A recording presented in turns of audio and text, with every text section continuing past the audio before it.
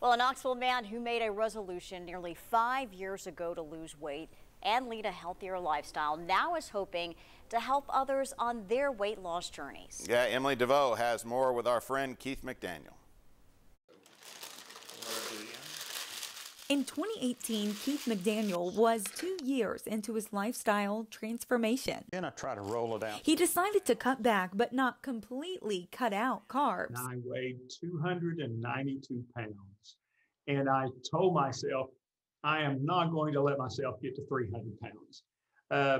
So I decided to come up with a plan, to research, to look at all the options that I had and come up with a plan that I could follow that would help me lose weight. Over the past 5 years, he's lost more than 130 pounds, something that really hit home a few weeks ago when he came down with COVID-19. If it happened 5 years ago, I may not be here right now.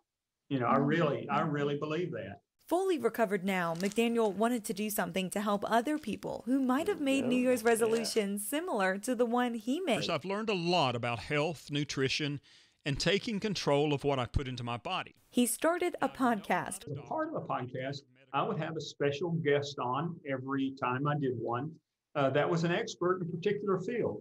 The first podcast came out this weekend, and I had a psychologist who we talked about the advantages and disadvantages of New Year's resolution. McDaniel is used to sharing other people's stories, but sharing his own will be something new for the documentary filmmaker who hosts 2 other podcasts. I have no credentials to give out medical advice, but what I am is a storyteller.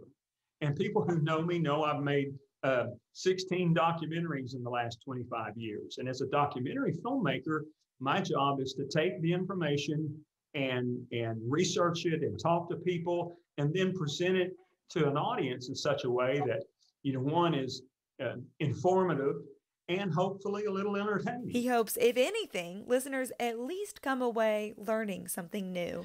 I thank you for joining me on this journey, and hopefully by listening to this podcast, you'll find something in these stories that will inspire, motivate, and educate you. I'm Emily DeVoe reporting.